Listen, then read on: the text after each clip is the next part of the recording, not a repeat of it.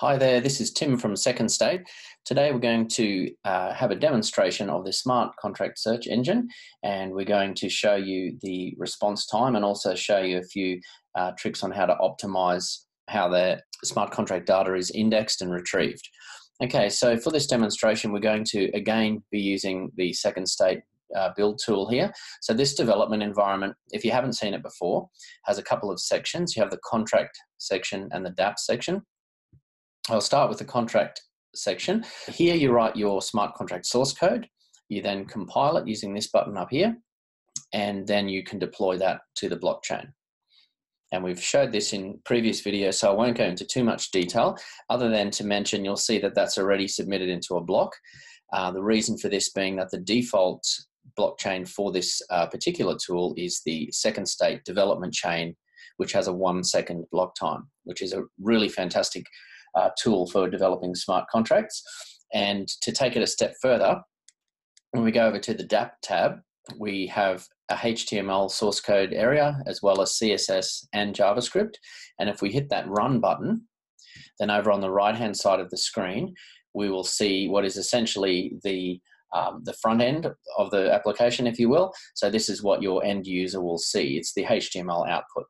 Okay, now the thing I wanted to show you today before we get started is this little resources button here. If you click on this, you can add, by hitting these plus signs, JavaScript and CSS. So what I'm doing here is I'm loading in external libraries. So jQuery, for example, and over in the CSS example, we're using Bootstrap version 4, and you can see that's quite obvious on the right-hand side. I just want to talk to you about how the smart contract search engine differentiates different contracts from one another. This is a good example of a contract, this child contract here, which actually in essence has two ABIs. So you've got a parent contract up here, which is quite simple, and then you've got this child contract, which is equally as simple, but the child inherits from the parent. So if we compile this and have a look over on the left-hand side, you'll see that the child contract envelops the parent contract. So that's quite a large ABI. And if we switch over to the parent contract, it's quite small. Now, we could say that these ABIs or these contracts are essentially nested. The ABI hash of the one contract is obviously different to the ABI hash of the other contract. So how the smart contract search engine creates those hashes is it takes this ABI and it sorts it. So it sorts all of the values and then creates a hash, and this gives us a deterministic hash, which is essentially a key. So another application where this could be useful is, say, a game. You can deploy a contract per each game, and maybe each contract keeps an internal score. And say you wanted to look at the overall high score, like a leaderboard, or who's the best player of this game, the smart contract search engine could go ahead, find all those contracts and compare the scores and identify this one's got the highest score, and maybe build a leaderboard where they're numerically ordered and things like that. So there's a few interesting use cases for this. So that's essentially the ABI component of the smart contract search engine. So we'll go ahead now and continue with the demonstration.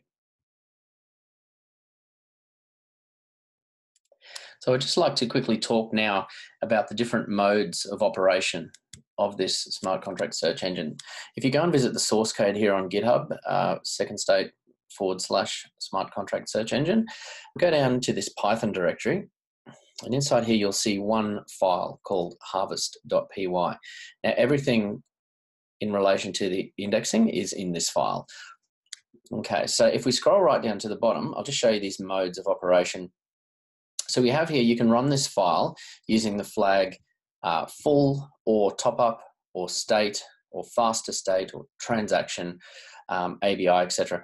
So these different modes are useful in a few different ways. First of all, this search engine is made to be a completely open source and free product that you can run on consumer grade hardware, store-bought hardware. And so we've designed it in such a way that you can run all of these modes simultaneously. Like you could just put all these into a cron and just run them at startup. Or if you had a much larger amount of information, like you're indexing the Ethereum mainnet or something like that, which we are doing as well, you may get to the point where you'd like to run these modes on different pieces of equipment. So you can basically start up this file in one mode on one machine, and you can start it up on another mode in another machine. So it's built for maximum flexibility, and we're going to talk about performance soon. And so a good segue, actually, let's have a look at the configuration here. So this configuration file, this is the one and only config file. So we have the blockchain RPC. We have a setting here called seconds per block. Now this is where we start to get into the performance side of things. We mentioned that the second state blockchain, the dev chain, has a very fast block intervals of 1 second. So this is something that does need to be set when you're configuring a harvester or an indexer to go and consume all of the data in your blockchain. It needs to know, is it 15-second blocks or 10-minute blocks or 1 second blocks? Because this attribute of the blockchain requires different behavior. So that's one of the settings in here. We use the Elasticsearch endpoint here. And then we have a bunch of indexes. We'll get to these at another time, but again, just with the flexibility, the indexes are created separate from each other so that for different applications, you can utilize this product in different ways depending on what your needs are. The one setting down here, which is interesting, is max threads. Obviously, different hardware, different PCs and operating systems and things have different capabilities. So if you did want to ramp up, this uses Python multi-threading. So if you did want to really ramp up parallel processing, the bottleneck for harvesting really is the input-output, the I/O. So, talking to the RPC endpoints and making Web3 calls and things like that. If you put a high number in here and you can raise the limit on your system to cope with that, then this will spawn hundreds or thousands of threads, and that means that a lot of those calls will all happen simultaneously, and that will really speed things up because the main bottleneck here really is I/O. Now, in order to access this information, we need something that's available through the front end of the DApp. So what we've created here is another second state product. It's called ESSS, and this is available here. You can use that using Node in a Node.js environment. Instructions are here. You basically install it, instantiate it. Your provider here is the URL of the search engine. So you just choose one of those and then you can go ahead and use it. So you can do a lot of things here. You can get things like you can get an item based on its transaction hash. You can submit ABIs and hashes for indexing. You can call a function to create the hash of the ABI, and you can search per address and things like that. Now, if you just wanted to use this on the client side in a traditional non-Node.js way, you can just go to this section here, and there is a JavaScript class. So once you've got that, I'll just show you. You simply instantiate that, you put in your service provider, and then the calls are the same.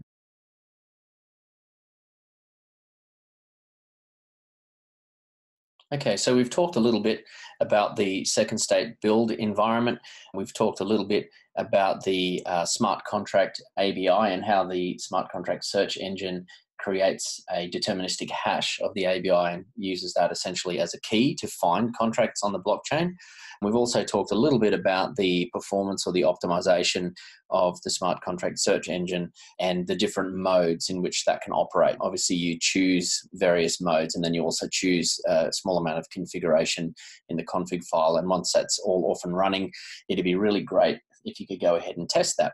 So that's what I've created, is a smart contract test for this. So we're going to be using this build tool, and we're going to also be using this demonstration here. If you go to this URL, you'll see a demo here called Search Engine, and in here you'll find the HTML and the JavaScript and the smart contract source code to use in this build tool. So my recommendation is you go to the code, you click the raw button here, just grab all of this and then paste that straight into here. And same on the DApps side, you have the HTML, CSS, and JavaScript tabs there. You can just go ahead and grab this code and pop it in. Now, I've already set up this environment. So let's get going with this. So normally what we'd do is we would compile the contract in here, and then we would deploy that to the blockchain. But today what we're going to do is something a little bit different. We're going to actually perform all of the actions in the front end. And so what we've done is we've put the child ABI and the parent ABI and also the parent bytecode and the child bytecode into the JavaScript on the front end. So we'll be using this contract tab just to reference the functions and the operation of the smart contract, but all the actual activity execution will be done in the front end today. All right, so let's start off. The first thing we're going to do is we're going to deploy a contract now. So this is the parent contract, which is the smaller of the two, this guy here. And this is very simple. It just sets the parent contract data to the number 1. So let's go ahead and do that. Okay, so we deploy that, and this creates, using this ESSS, it creates a hash, and it says you expect to see this hash in the index. And then further down here, we're using ESS again to submit this to the search engine. So we're saying, please submit this ABI. It's the parent ABI, and also now that this is deployed to the blockchain, we're going to reference the transaction hash. So we're actually doing like an explicit index of this item into the search engine.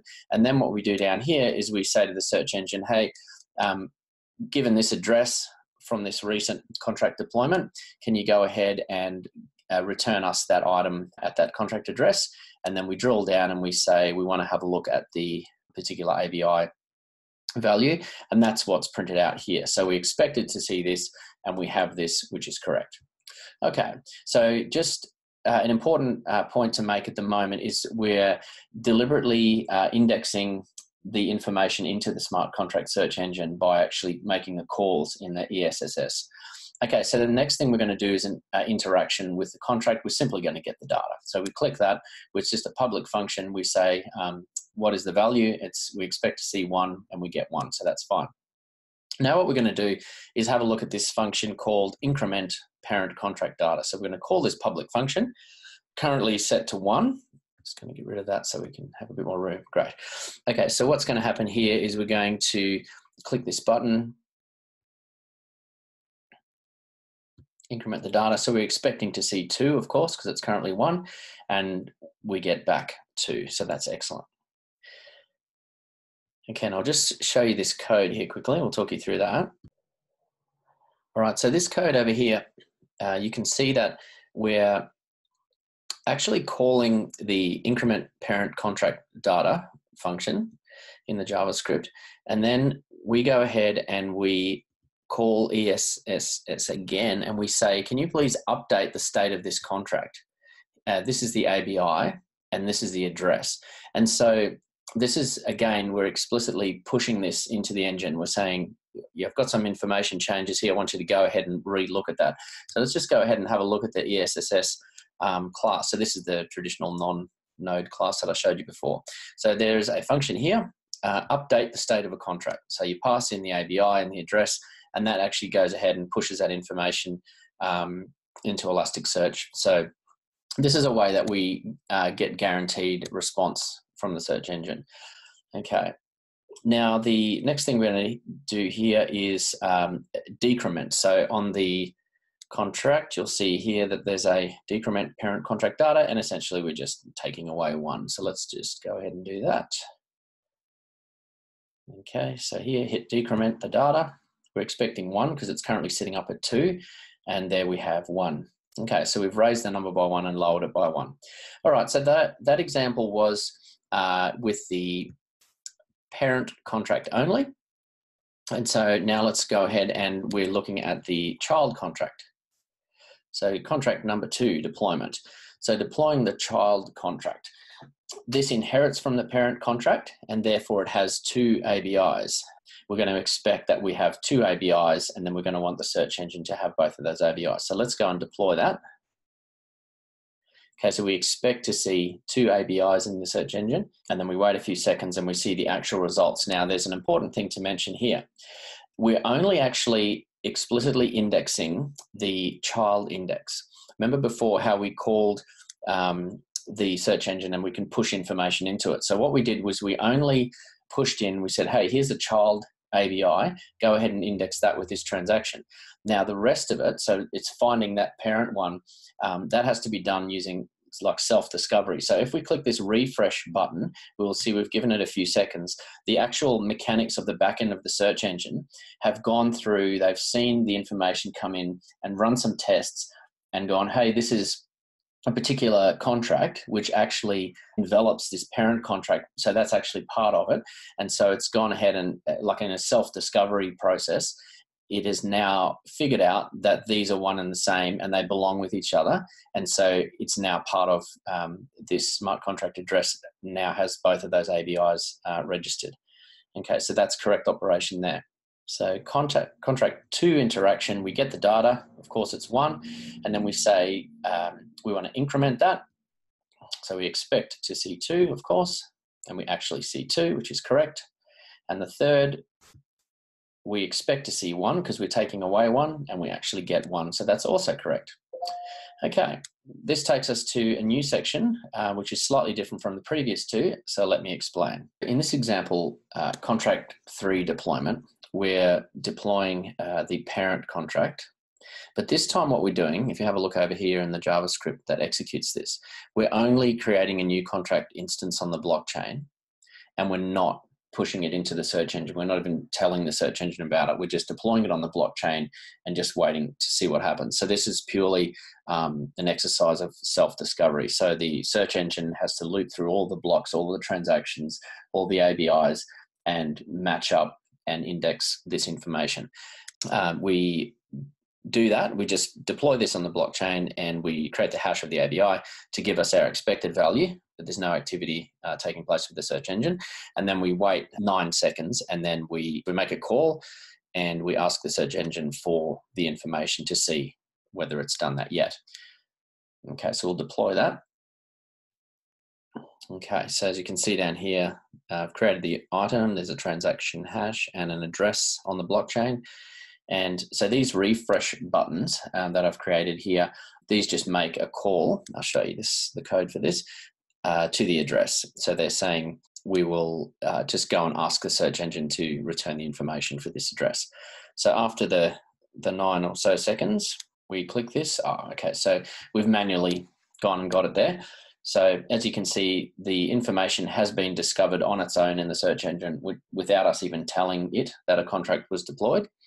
And so this self-discovery is different to when we explicitly index something, we push the information in. So contract 4 is a similar example. We're deploying this time the child contract. As we said, this one inherits from the parent contract. So again, we're not indexing this contract at all. This is a test of self-discovery. And of course, this has 2 ABIs. So let's deploy the contract on the blockchain. And then we just wait for a few seconds. So our expected outcome is ABI 1 and ABI 2. Okay, so this is a great example. So in that time frame, it's gone ahead and discovered one of the 2 ABIs. If I just quickly refresh again, okay. Okay, so those are both in there now.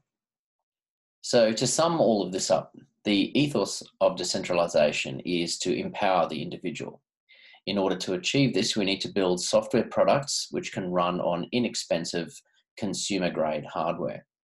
The smart contract search engine can be thought of as a middle layer between a blockchain full node and a decentralized application. This product is an essential part of the future of DApps. DApps primarily run on lightweight, handheld mobile devices, and the continuous overhead of simultaneously storing and broadcasting all information on the blockchain network makes it impossible for mobile devices to participate as full blockchain nodes. Mobile devices need another way to access blockchain data. It's a well-known fact that mobile and handheld devices have surpassed the traditional desktop PC. Deploying DApps on these smaller, more convenient and more popular devices is paramount for the adoption and sustainability of DApps.